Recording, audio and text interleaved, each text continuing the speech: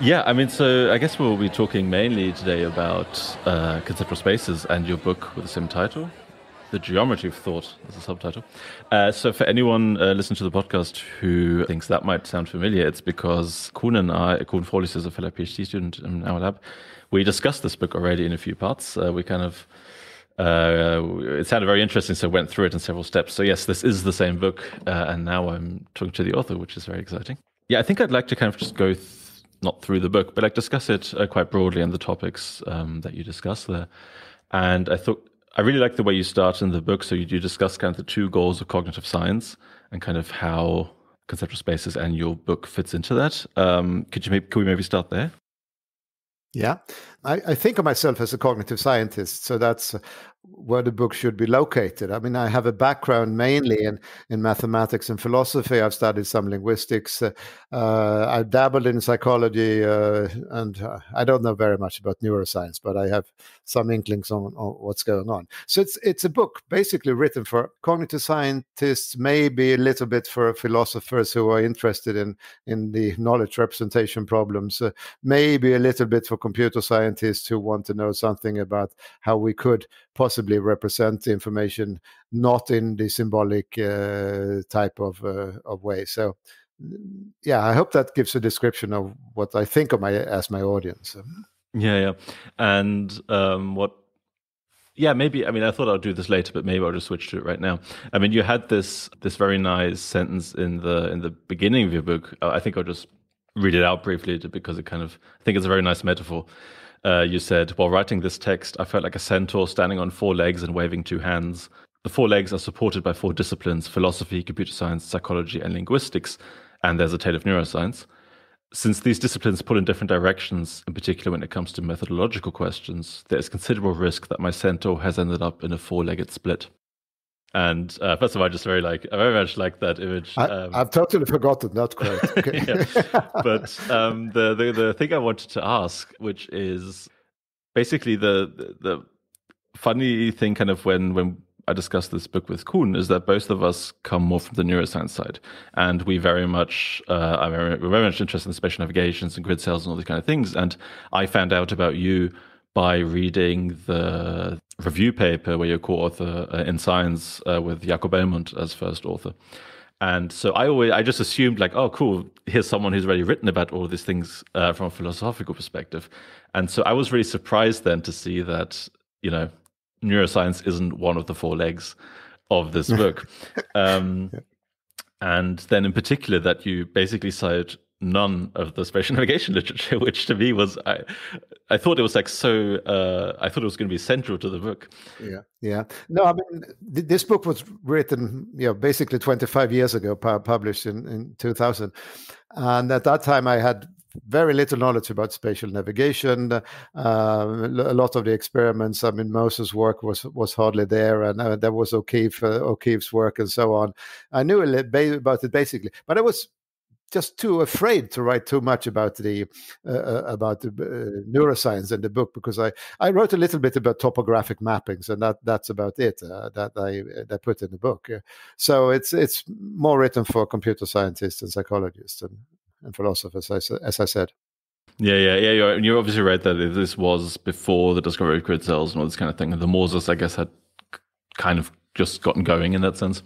But so it's basically, I guess what I found fascinating is it seems there were like these 2 parallel literatures almost that developed very similarly, to kind of suggesting that conceptual space is something very useful without, I guess now they're starting in part, they're starting to overlap, but I guess not before that. Yeah, I mean, it was Jakob Elmont who contacted me and said he found my theories interesting because he thought that it could be used to explain what the hippocampus is doing when it's not doing spatial navigation. That is, it's navigating in other spaces. I mean, in other conceptual spaces. So we joined efforts in writing this. Well, he did most of the job, but anyway, I helped him in getting this areas of conceptual spaces right and so on. Yeah, and I've talked to Jakob on the podcast, so there's an entire episode about half an episode about that paper. I guess we've already mentioned conceptual space and that stuff, but what are they? We haven't really talked about what they are. What is a conceptual space and what does it do? It's a way of using space. I mean, I take this mathematical concept quite literally. I mean, it's a set of dimensions with a metric and that I use to represent information in different domains. And so my paradigm example is color space, but you can have size, you can have temperature, you can have weight, you can have sound, or maybe some social structures can be represented in various spatial structures.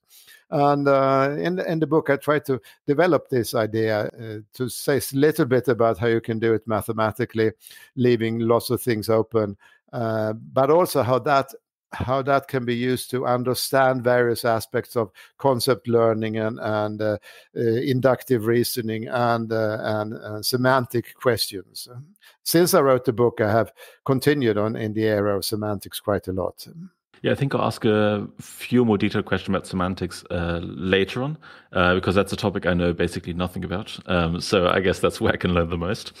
But yes, I mean, or maybe you talked about two different, you talk about these three levels of representation, symbolic, associationist, I keep forgetting how it's pronounced, associationist. Neural networks, basically. Yeah, exactly. Yeah.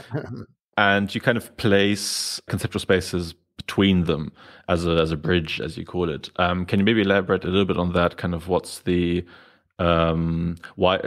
Kind of if we already have these other two levels of representation, why do we need conceptual spaces, and how does it kind of bridge them? I mean, I was brought up in philosophy department using logical symbolism, and I learned to program using symbols. So my background was in doing knowledge representations in terms of symbols, either logical formulas or computer programs. But then I started studying AI, and I realized there were lots of problems with using these symbolic representations. And at the time, the neural networks were being developed, and they can solve certain problems. They can learn to recognize patterns. They can learn to circumvent the symbolic constraints. I mean, you don't have to define them at the beginning and so on. They can learn very basic things. But the drawback of neural networks is that, first of all, you don't know exactly what they are learning. Secondly, they are learning very slowly. You need a lot of training, lots of examples. You have to feed them lots of data in order for them to pick up some reasonable pattern. And I knew a little bit about how children learn new words and learn new concepts, and it goes very quickly. And the question is, how can we learn things so quickly? I mean, if the world needs to have some structure. So then I came up with this idea that if we sort up the world in some kind of geometrical structures where we have dimensions and spaces and so on, then it's quite easy to explain how learning goes so quickly, and why we only need a couple of examples of the meaning of a word in order to understand it. We don't need to train thousands of times as a neural network does. So it was a way of trying to amplify the way of representing knowledge. And I put it in between because that's a question of level of granularity. I mean, given the conceptual spaces, you can identify word meanings as regions in the spaces. And you can train neural networks to generate those regions. So from a much lower and more fine-grained levels. So in terms of, well, basically the granularity of representation, conceptual spaces come in between the symbolic level and the neural network level.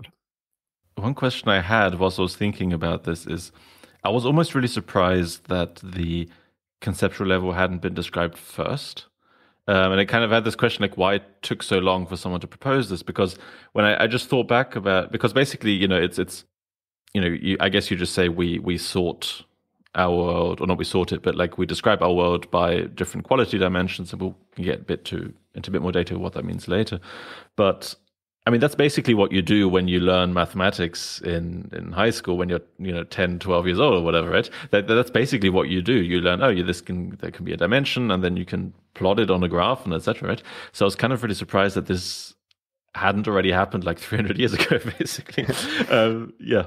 I mean, the history behind it is that in philosophy, logic was so dominant. I mean, the symbolic representations, that was dominant as a way of describing reasoning and as representing knowledge. Everybody thought that we could catch all knowledge there is in logical formulas. And then in computer science, it was the same thing. We had these symbolic languages before there were neural networks. The psychologists were doing things with dimensions, so I borrowed some ideas from them. And there are people like Shepard and Nosovsky who have been working with spatial representations. But what I added to that was a little bit more focus on the geometry. So I have one of the central notions in my book is that of dividing a space into regions and saying that for a natural concept, the region should be convex. And this idea of convexity, I haven't found in any other psychologist. And for me, that has given a lot of mileage in terms of explanatory power.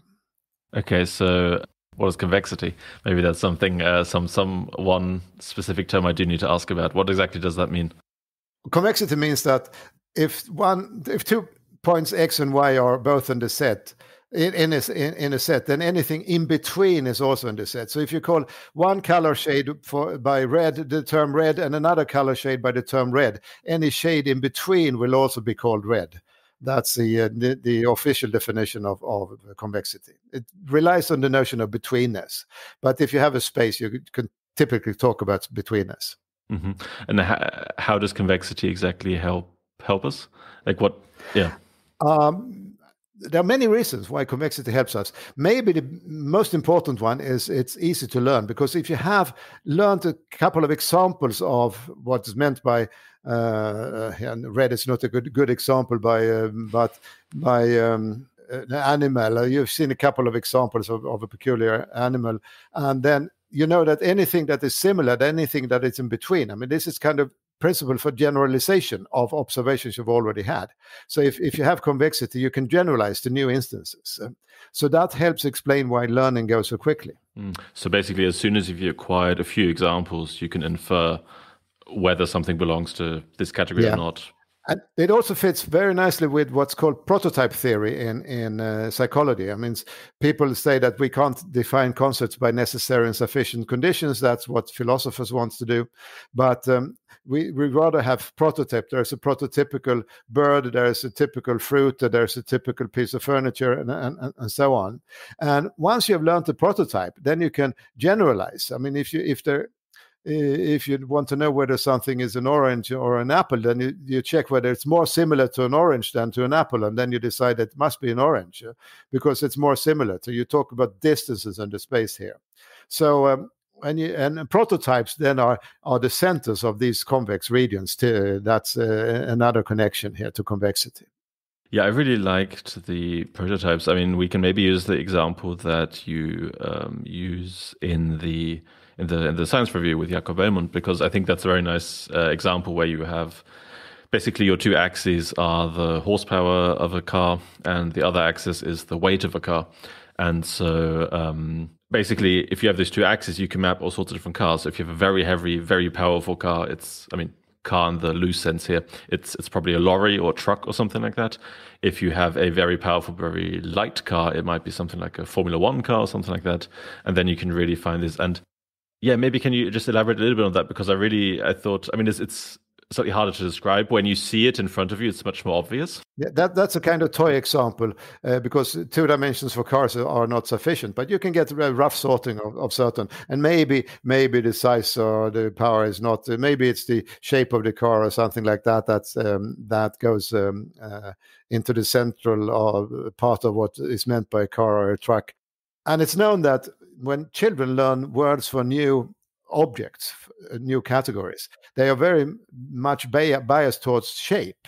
So things are similar in shape, they sort them by shape. And then they learn that maybe some other aspects like sound or living behavior or something like that is more important for the categorization. But if you sort things by shape, you do quite well, and you can learn a lot of words by just looking at the shapes. Yeah, it's a fair point. I guess shape is it's probably the dimension that gives you like the the most bang for your buck when you want to differentiate different kinds exactly. of animals. And kids are tuned to that economy, conceptual economy, we can call it. Yeah, exactly. And only once you become a bit older, you really need all these like details that don't really matter that much. Maybe to take a little bit of a step back. I'm always curious like about how people got into the research that they're doing. And in your case, I'm particularly interested because I looked at your early publications and it looked like it was more kind of, I mean, some of the stuff looked like stuff I read from my direct research, which it looks more like game theory, a bit of like fairness and all these kind of things. And then that kind of gradually peters out kind of until by the 90s, it seems like you're not really doing that much anymore. So I'm curious, like, how do you, it seemed quite different. How did you end up there? I wrote my PhD thesis on decision making, and that's why the game theory comes in and stuff like that. But I've always been interested in knowledge representation. I mean, I was educated as a programmer. I did some AI programs in Lisp during my bachelor work and so on. And I got interested in how can we solve new problems with using AI. And then in philosophy of science, one of the major problems is the problem of induction. How can we go from observations of that certain ravens are black to a generalization that all ravens are black? What do we need, and so on? And there are famous paradoxes in induction. So Carl Hempel has said that, okay, if we observe a raven that is black, that's support for the generalization that all ravens are black. But he says that if we observe a brown shoe that is not a raven, then that's also support, because logically that's support for the generalization that every non-black thing is non-raven. Yeah. And logically these are equivalent. And people in the logical traditions have been arguing for how this should be solved. So my question was, how can we determine whether a concept is natural? So non-black is not very natural, or non-raven is definitely not a natural concept. Induction concerns relations between natural concepts. So what do you mean by natural? Well, something that we can do generalizations about. Another famous paradox is Goodman paradox, and he says that we can say that something is grew if it's green before 2025 and blue after 2025. So all the evidence we have says that all emeralds, they're not only green, but they also grew. And we don't expect them to change color when 2025 comes. So being grew is not a natural predicate, but green is a natural predicate. How do we make a distinction? And that's why I came up with this idea that if we look at a geometric representation, we can say that the natural concepts, they are the convex ones. And some of these non-raven will not be convex region. And I have argued in the book that GRU is not a convex region either. So if we want to have some kind of explanation of why we generalize from certain concepts and not from others, then I think the geometry would play a role. So that was actually my starting point. But then I began reading about how children learn concepts and so on. I found more and more support for this idea, and that convexity could be a good idea to define what is a natural concept, that concept that we have words for, so to speak. So that's totally devoted from neuroscience. No, but that's kind of why I find this fascinating. I mean, one of my last episodes I published was with Daniela Schiller, and one thing we talked about there is that she comes if you're from neuroscience, there's usually these two perspectives. One is of the hippocampus, one is memory. You have procedural memory or episodic memory for, events in your life. And there's the, HM, the amnesic patient is the most famous example there. And then there's this other entire literature, this other approach, which is coming more from, the spatial navigation, that you have place cells in the hippocampus and that kind of stuff. And it's really interesting to me that you have basically a third approach to this whole. Well, yes and no, because we can say, I mean, this is the idea in the paper with Bellman, that the hippocampus is not doing only spatial representations of ordinary space, but doing spatial representations of all other kinds of things. So we have codes for colors and for shapes and whatnot, and they are represented differently in the place cells, but the idea is that the grid cells function as a kind of universal coordinate system. So that's how we can do these spatial representations. Then how this really connects to episodic memory is another step, but we can at least say something about how the different concepts are coded, that our memories sometimes are more or less similar to the real things and so on. Yeah. Sorry, I forgot to say like that all of this points towards what in neuroscience we think of as these, well, conceptual spaces, to use your term now. Exactly, the spatial navigation system. It might just be a coincidence that we happen to find spatial navigation versus navigation in other kinds of spaces, or we found it in physical spatial navigation rather than any other kind of conceptual space. Yeah, I thought maybe we could talk a little bit more about, to kind of make this a little bit more concrete, about the different dimensions. Since you mentioned color already, and you use it, frequently in the book as an example, and maybe one thing, I find it an interesting example because in a way color seems like it might not apply that well to your theory in some ways, because for color we have this really weird thing that we perceive it kind of as a circle rather than as a line that goes from A to B, even though the electromagnetic spectrum does go from A to B. And one thing I already mentioned in our book discussion is that this is when you edit photos on software, you have this color wheel. It looks exactly like the image you have in your book. I'm just curious, one just general question I had, are there other kind of dimensions that don't really match the representation, the way it actually is in reality, so to speak? So with color, like why, for example, is sound linear, or more or less linear, at least it goes from A to B, but color's a circle? Like why doesn't sound, like suddenly when you have very high notes, suddenly it becomes a low note? Like, are there other examples like that? Good question. First of all, I should say that I picked the color space as an example because it's well researched and we know the distances in the space. The psychologists have been asking people to compare color chips and ask how similar are they and so on. And based on various techniques like multidimensional scaling, they have established that we have this kind of three-dimensional room. Three-dimensional perception of colors. And if you do that with cows, you only get a two-dimensional space because they can't make the red-green discrimination. And if you do it with some birds or fish, then you end up with a four-dimensional space. They can, for instance, make a distinction between a mixture of blue and yellow and a green, why we can't make that distinction in our perceptual space. So it's a kind of empirical finding that the human color space is three-dimensional.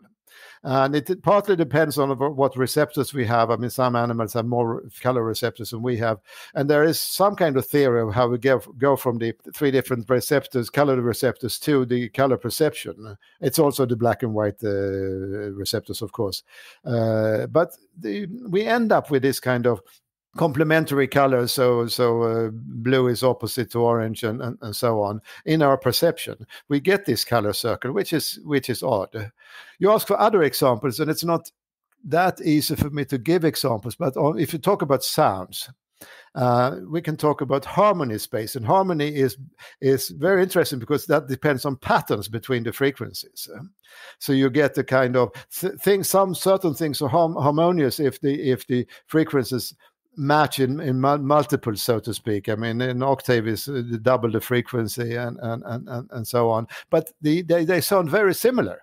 They are very similar. Two tones that are distinguished by an octave, they sound exactly similar, even if they are there is certain distance in frequency. So there you also have that kind of similarity doesn't fit with the Hertz representation of sound. It's funny that I just mentioned sound as the counterexample to color. And I did lots of music in my teenage years and know lots of music theory and all this kind of stuff. And it's funny that the one example I chose that I should have known about is the one that doesn't actually fit either. Yeah, but you're very right. Yeah, of course. An octave is... of course, you do go up continuously, but then you do get these like weird jumps in there where suddenly things seem more similar than other things. Huh. But yeah, if you don't have an answer to this question, I can just take it out. But like, why is it it's just kind of, wouldn't it be more efficient to just code these things in a linear way every time? Like, I'm just curious. It just seems like a really weird oddity that we have these dimensions that seem to exist as continuous variables in the outside world, and then we structure it so differently in our mind. And somehow it seems weird to me that some of the most basic dimensions seem to be coded in such a weird way. Or is there like a real benefit to it? Like, yeah. That's a very good question. For color, I don't have any clue to why we end up with this kind of color circle, what that helps us doing. There must be some kind of ecological explanation for it. I mean, we talk about warm and cold colors. I mean, the red and yellow are warm and the green and blue are cold. There is some kind of ecology to that. I mean, the warm things tend to be red and yellow, and cold things tend to be blue and green. And there could be some reason for why they are grouped together. Maybe there are other reasons for why we ended up with in a circle. It's a tough question, but I guess there might be some explanations for that.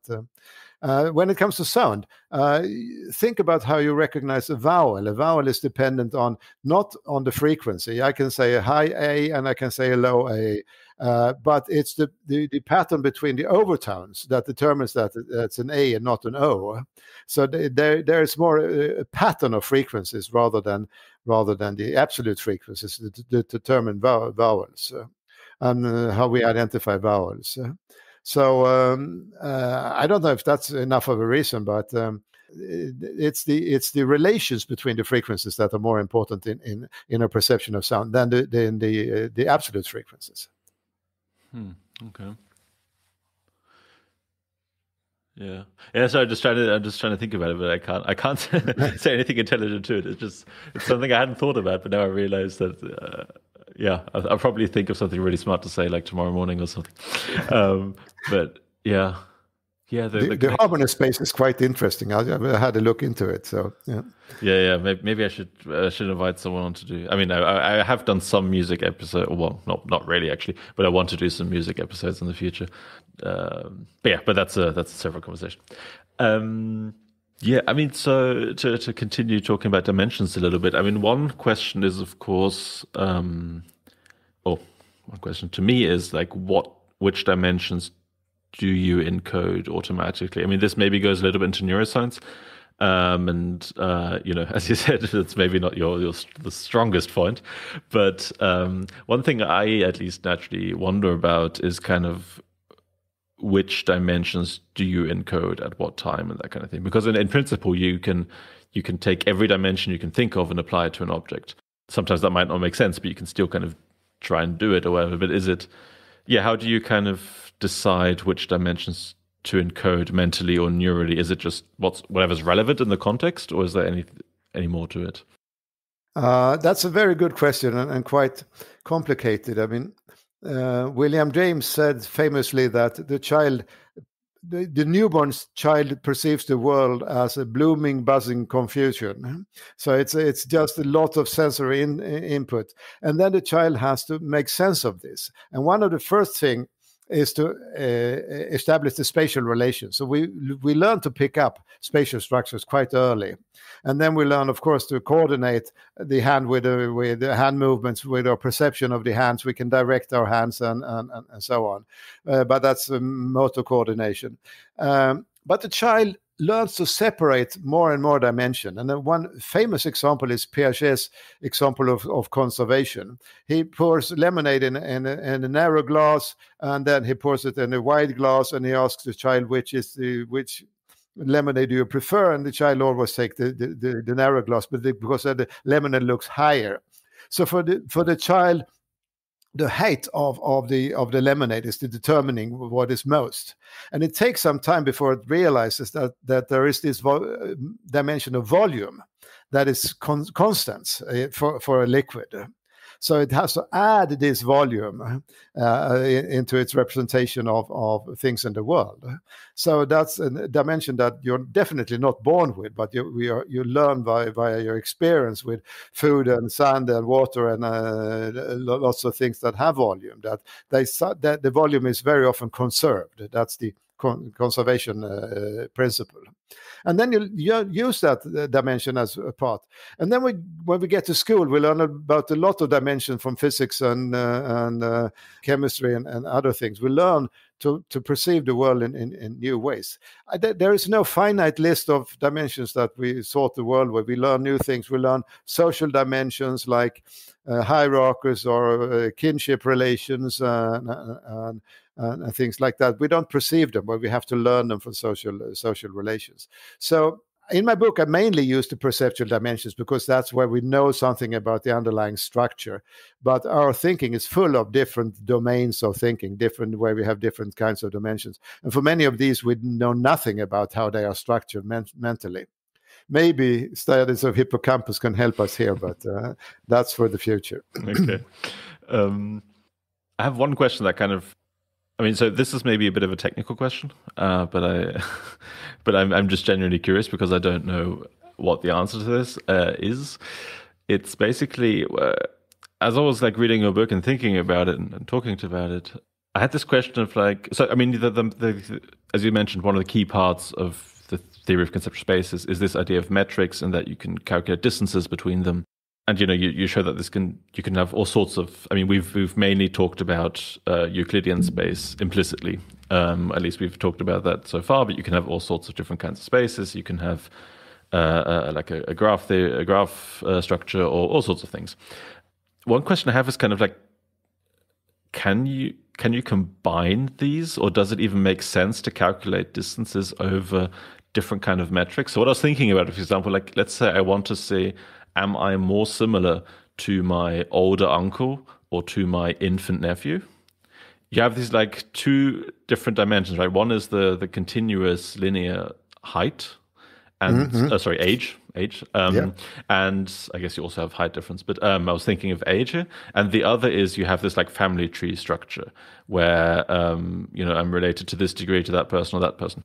And it seems to me like I can ask that question and I can try and calculate some sort of distance in my head by asking who I'm more similar to, but it doesn't really make sense to calculate across those dimensions that much, really. I was just curious, like, is it does it work to like have one dimension as a graph and the other is a continuous one, or like how does that?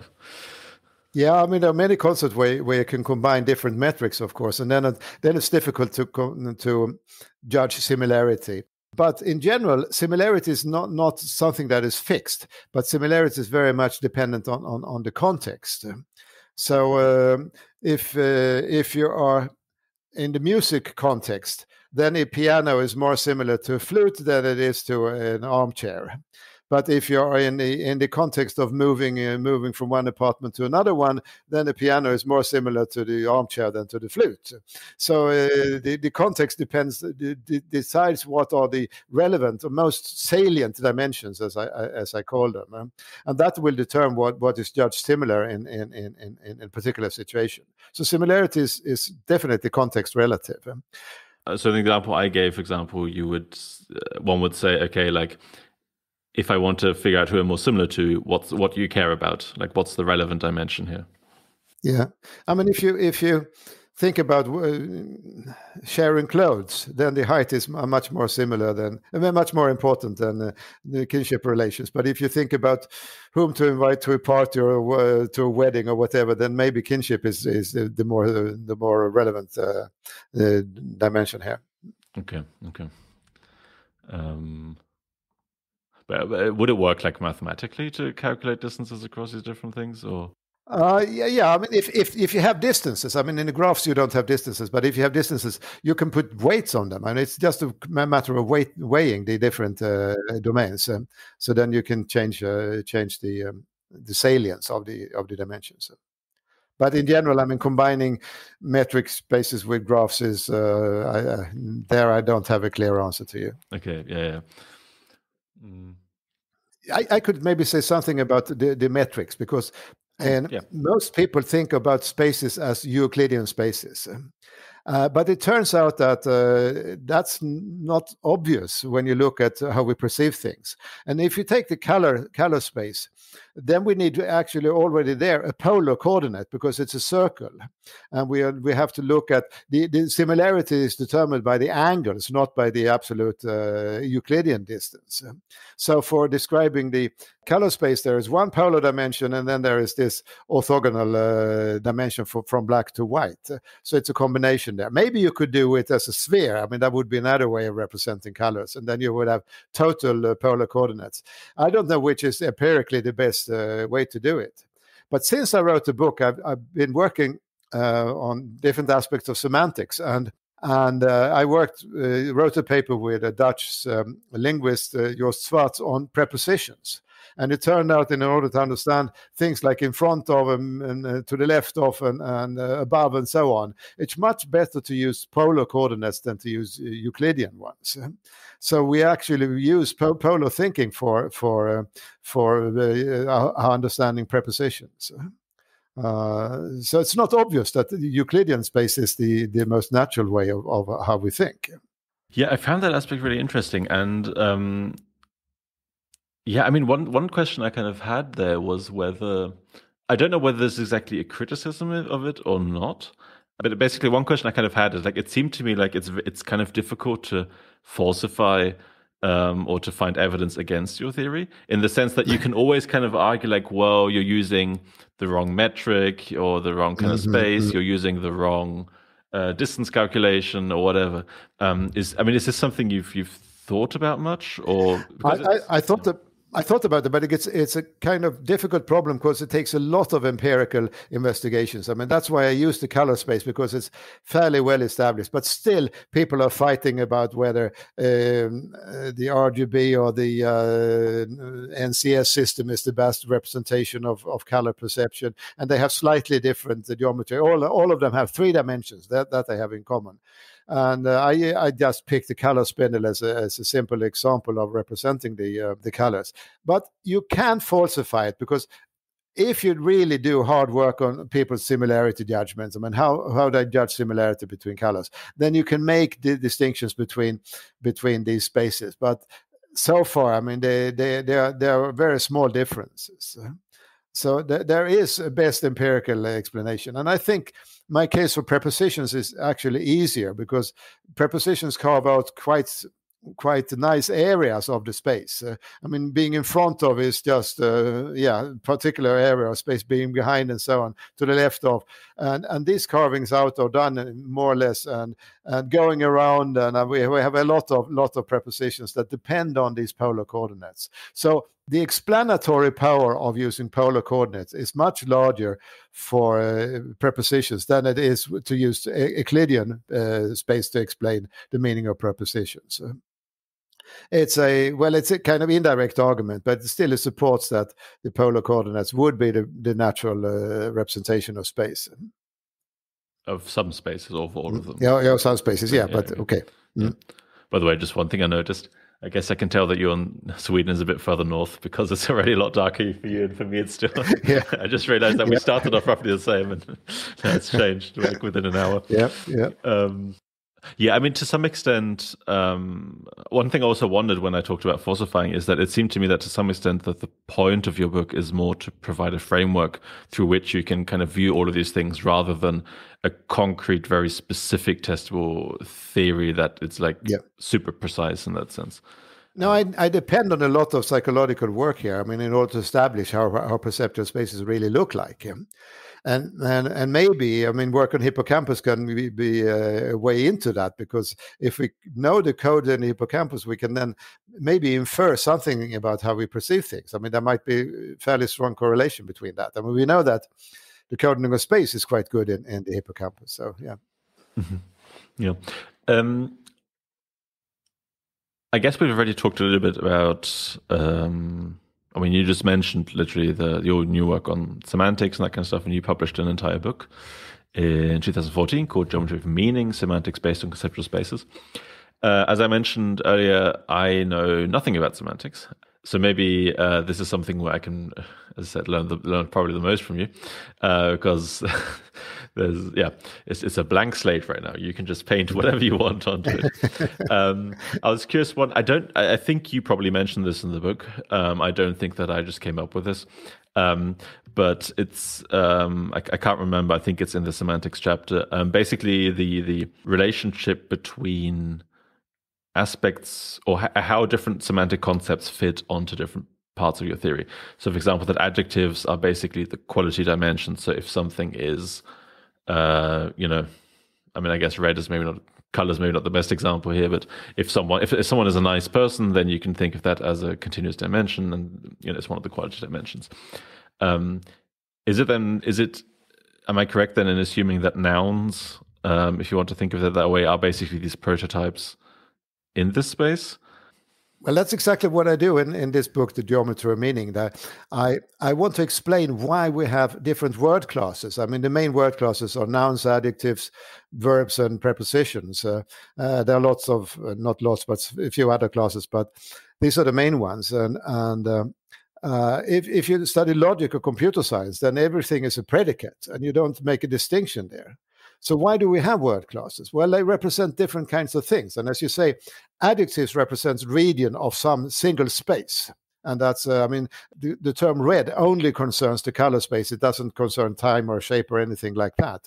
So I put forward as a hypothesis that all adjectives only refer to a single conceptual space or a single domain. And of course, that depends on being able to identify domains. So it's a difficult hypothesis. And then nouns are combinations of properties from lots of domains. So a dog has a size and a shape and a smell and a sound and a weight and a temperature and a shape, lots of aspects. So nouns are characterized by having lots of properties and correlations between properties.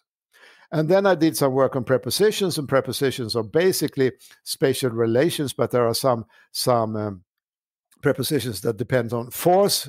For example, being on something is dependent on force, or being against something, leaning against something is dependent on forces. So it's not only the spatial dimensions, but also others. And then I did a lot of work, and I'm still working on verbs.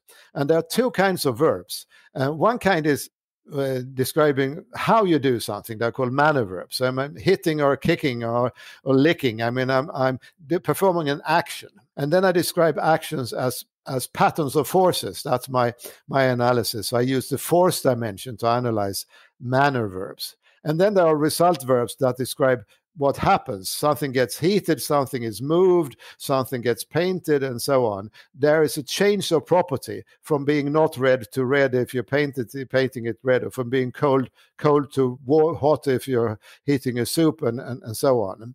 So I use the conceptual spaces and different structures on the conceptual spaces to distinguish between different word classes. So that's one of the main themes in this book on the geometry of meaning. Okay, yeah. I was wondering about. I was just, as I said, I've read the Conceptual Spaces book, but not the one on semantics. And I was really wondering, I can't remember whether you mentioned this in the Conceptual Spaces book, but I was really thinking about verbs, because I was like, okay, it's not like for it seemed to be for nouns and adjectives, it's a lot clearer what they would be. But for verbs, I was like, I'm not entirely sure. And then I was just curious, because the immediate answer I came with is that a verb is a change in space, which I think corresponds roughly to some of the ones you said. That's the result verbs, yes. I mean, in conceptual spaces, I didn't say very much about verbs at all, but that's an area where I worked quite a lot since then. Are there any verbs that don't fit into those two? Or we don't talk about those. There are some abstract verbs that are difficult to handle. I mean, like hypothesize or what? Or... Yeah, exactly. Yes. Or speculate. What is that? Yeah. Yeah.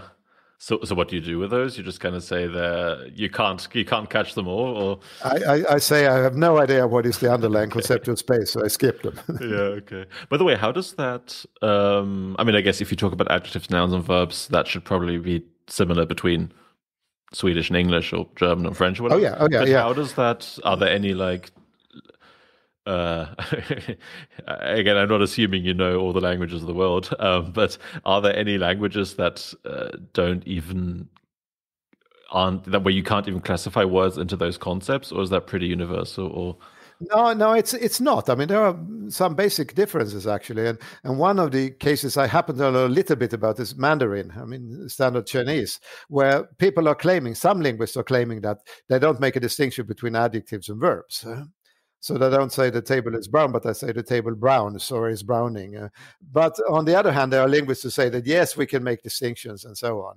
And then this distinction between the manner and result verbs, that's very clear in Mandarin. Funny, the distinction is that in the European language, we only have one verb per basic sentence.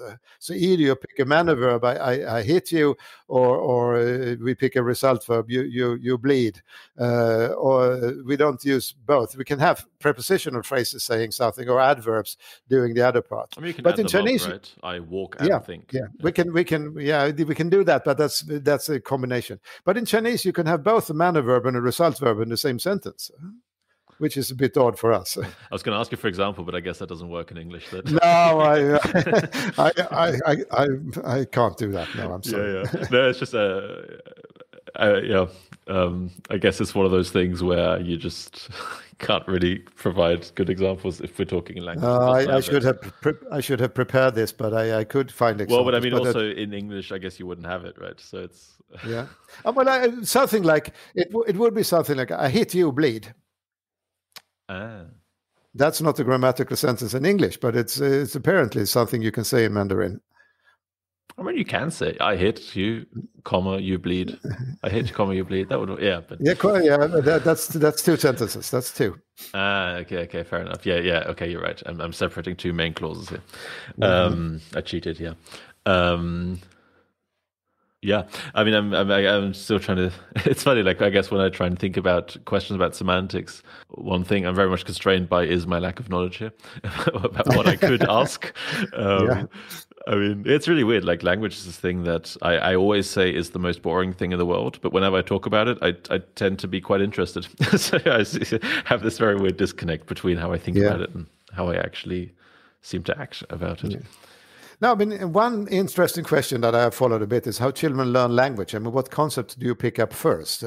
And it turns out that I pick up nouns before adjectives, which seems odd because nouns are more complicated. On the other hand, nouns contain much more information and there's much more correlation between the dimensions. And learning that something is red or big means that you have to separate out this dimension from all these correlations. So according to my theory, it's not a wonder that children have a preference for understanding or learning nouns to adjectives. You mean like basically if... like intuitively, you might think that you would learn the adjective red first because it's a dimension or a space of a dimension, whatever. Or height, let's say that's easier. You learn height, which is a noun, not an adjective. You learn tall. Let's use that. Now I've found. That's an adjective. I found an adjective. Yeah. Because it's one dimension, it would be simpler, but you mean it's more... I mean, is it more that children just learn specific items to find a sound that corresponds with it? They're very good at picking out these correlations between properties. So there are correlations between sounds and shapes of a cat. I mean, you have sounds and shape and furriness and all these things go together, hang together.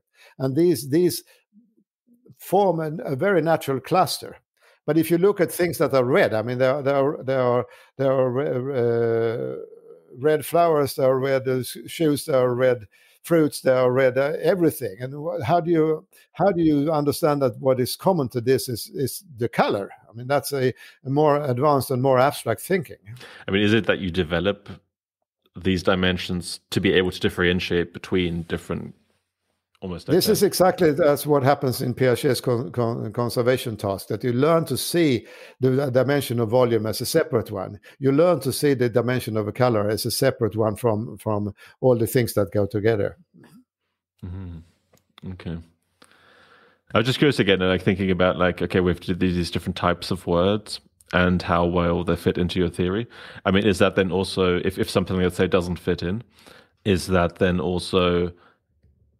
Yeah, I mean, is it kind of you try and see how far your theory takes you and how far you can fit it in, and then you say, okay, it doesn't work in this context, so something else is needed, or what you do with that when you Most of the problems I have is the problems that we don't know the underlying spaces. So I don't know how to analyze what it is to speculate or what to hypothesize and so on. I mean, I don't know what these abstract spaces look like. So, but for perceptual spaces, I think it works quite well. I mean, it's more like a research program. I mean, and the good thing about it is that if this ideas are correct, then that would explain a lot about how we learn words as a child. Some things are easier to learn than others.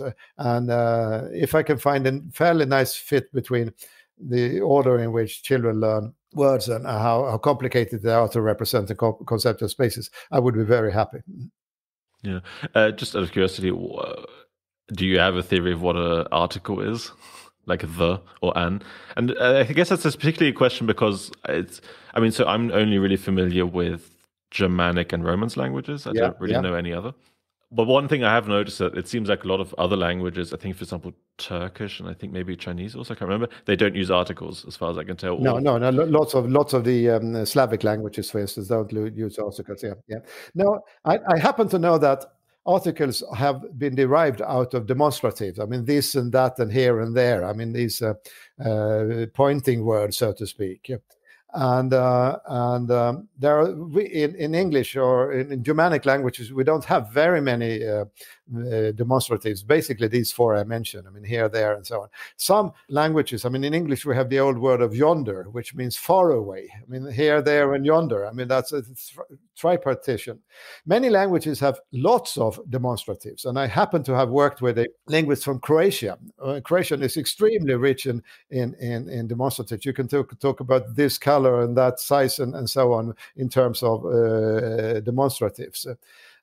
And in my opinion, that's a kind of compensation for not having articles. You say, instead of saying the book, you say this book, or that their book. I mean, that book, you say their book, and something like that. So you can replace articles with demonstratives in communicative functions. Okay, I didn't actually know the word demonstrative. Okay. These are pointing words. I mean, pointing in space, or in time, or in Yeah, it was funny. Like once you mentioned it, I was like, yeah, I guess this is a different class of word. Yeah. But they turn out to fit quite nicely in the conceptual spaces framework. So again with polar coordinates, but anyway.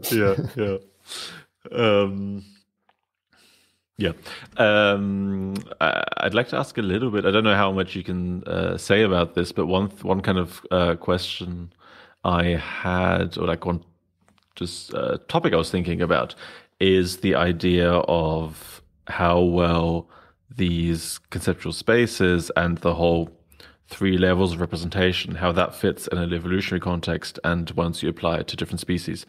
I mean, again, I know you're not an ecologist or anything like that, but one thing I was curious, for example, is, I also saw you have this book called How Homo Becomes Sapiens on the evolution of thinking. So I figured maybe you know something about this. Again, I haven't read that book, so I don't know what it's exactly about, but thinking about this kind of evolutionary context makes me wonder, like, whether, do all species have all three levels? I'm assuming not. I think symbolic seems what we'd say is predominantly human. But maybe let's just start there. Like, as a basic question, do you all species have all levels of representation? And if not, is it like a hierarchy that you need to have the lower to have the higher, or can you have one without? I mean, if I simplify a lot, I mean, this is the hierarchy. You start with the lowest level, where, I mean, simple organisms react to certain triggers. I mean, you react to the amount of glucose in water if you're an amoeba, and then you direct yourself in that and that way. You don't need concept. You just have to follow gradients. So gradients of light, gradients of food, gradients of butterflies follow gradients of pheromones. So it's a very simple mechanism there. Then if you come to mammals and birds, they definitely have concepts. They can categorize things, and whether something is edible or non-edible, whether something is a predator or not predator, you learn that. And then only humans have a fully developed symbolic system of communication. There are some cases in animals.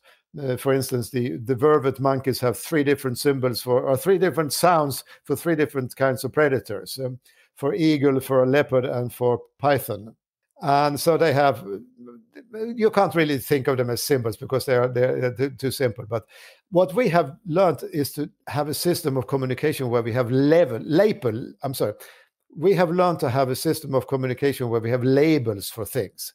Animals have warning cries, and they have mating cries, and they have food cries, and so on, different sounds for different. But we can label things. We can take our categories, the concepts we form, the regions we develop in our minds, and put labels on them. And then we can use words, symbols, or signs, if you like, to communicate these labels, and thereby share our inner world. So there is an evolutionary order, yes. Yeah. So you can't get a conceptual level without the subconceptual level. No, this is my claim. And yeah, then, exactly. In the neural network, the community would protest. But anyway. Yeah, but I guess it is an interesting. I mean, it seems to me also to some extent that the conceptual is some sort of dimensionality reduction almost of the subconceptual. Yes. Okay. Yes. Yeah, so it seems like you need the dimensions to have the reduced space of those dimensions.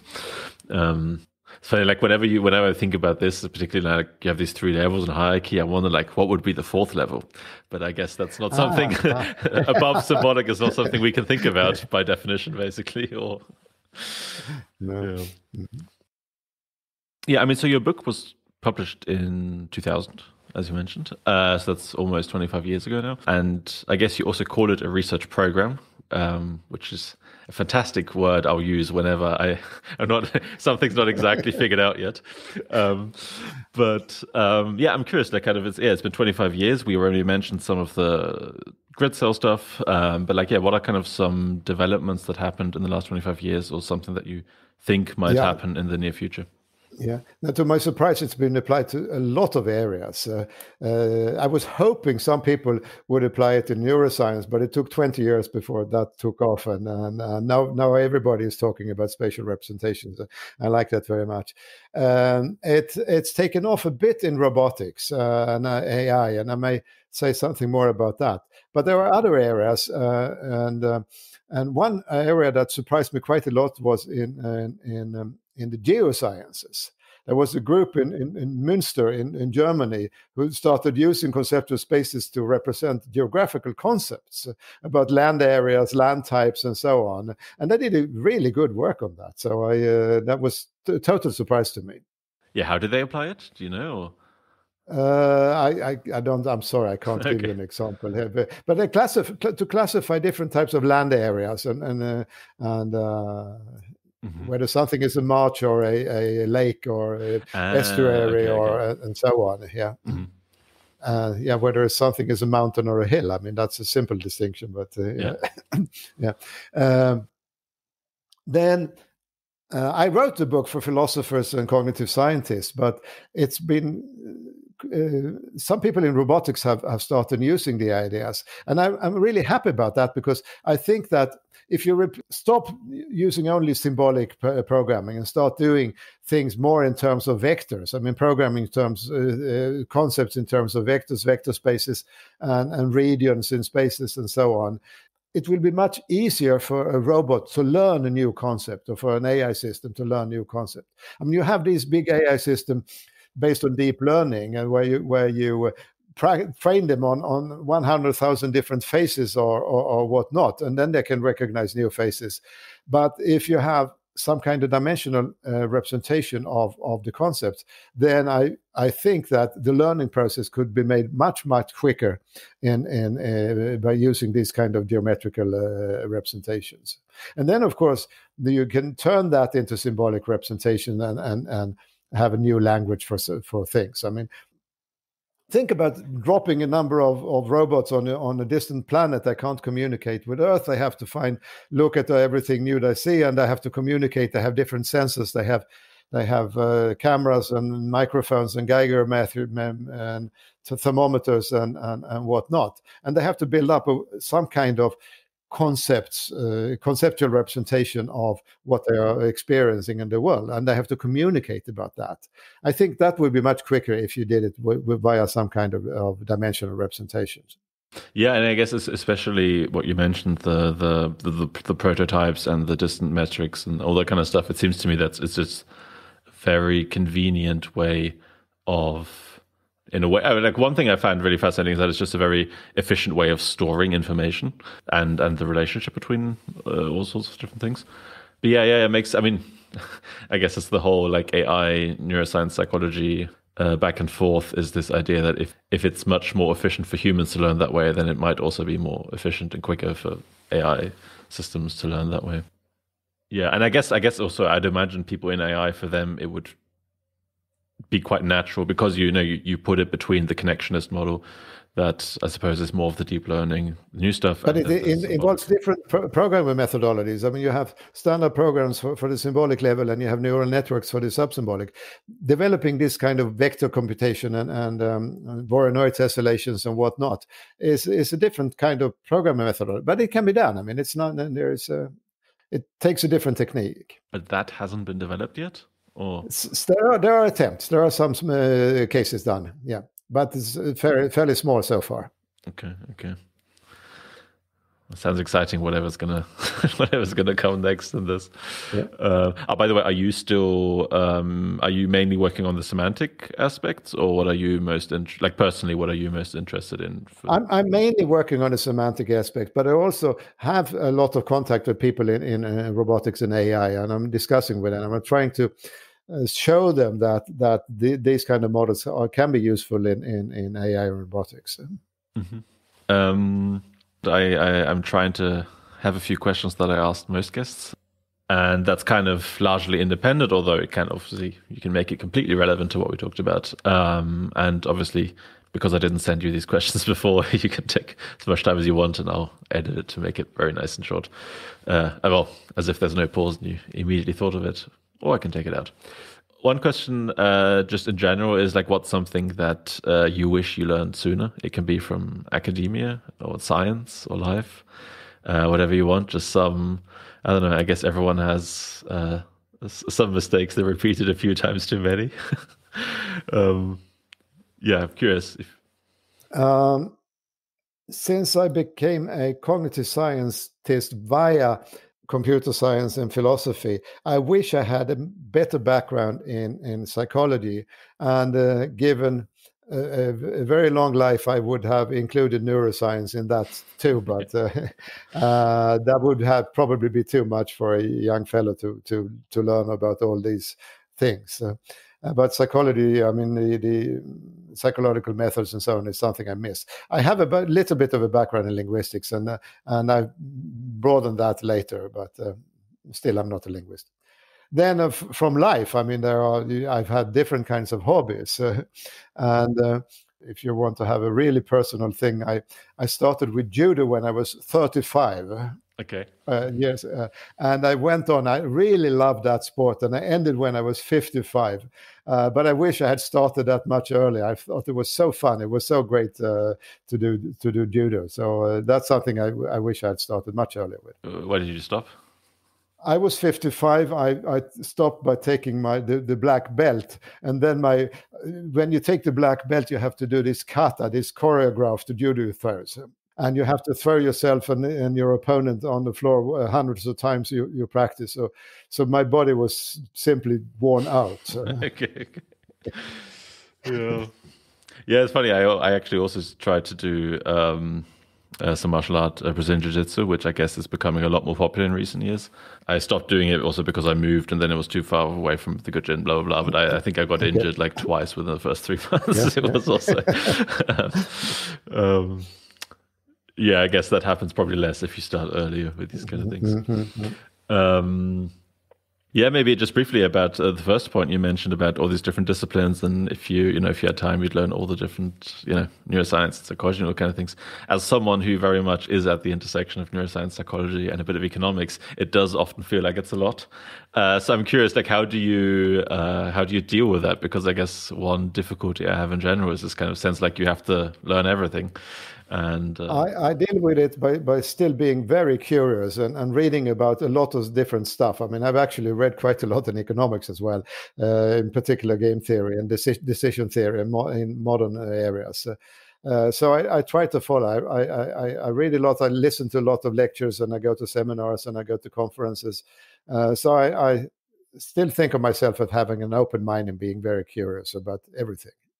I don't want to get locked up in a particular small research question. I mean, I'd rather take wild blows at the big area than small and controlled movements in a small area. Ending up as your centaur in a four-legged split. Yeah, just exactly. Accepting that. Okay. Yeah. The final question is kind of what's an old paper or book that's been overlooked or that you think more people should read? Doesn't necessarily have to be old, but I think there's a lot of very good old papers that people don't read anymore. I don't know if anything comes to mind. There I have to think. This book has been read, but David Marr's book on vision was for me the prime example of how to do cognitive science. I mean, he had a good background in neuroscience, he had a good background in computing, and he developed very, very good new models, in a very creative way. I mean, that was for me one of the real big breakthroughs in what can be called cognitive science. So, I mean, that book is widely read, but I think we shall not forget him, because he was such a unique person in creating a new area of research. So that for me, that's one of the prime examples within the cognitive sciences. Yeah, that's actually a great example because, especially, as I said before we were recording, I did my master's in kind of cognitive computational neuroscience, and there it feels like every lecture started with David Marr, because it's always at 3 levels, and I think it's a great way of organizing it. But I haven't actually read it. I haven't read it. Haven't? Yeah, I've heard it so often that I feel like I know it. Okay, yeah. But I haven't actually. I mean, also not exactly doing that. But it's. I think this is the perfect. You should read it because in order to follow how he builds up his argument. It's very logical. Okay. In retrospect, some of his ideas have been rejected, but his way of building up the story is just amazing. It's really creative, really, really strict and well done. I was very impressed by that book. Yeah. Okay, well. Yeah. Okay. So go ahead and read it. I'll do that. Okay.